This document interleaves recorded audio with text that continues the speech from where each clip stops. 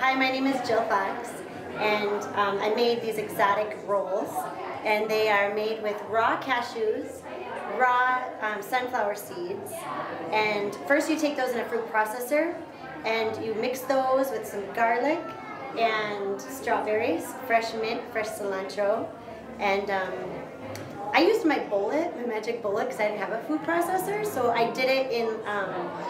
you know, like doses, which was fine, and then mixed it all together at the end, and took spring rolls, rice papers, and rolled them. And it said to use, what was it, nori rolls, but we used the rice papers instead.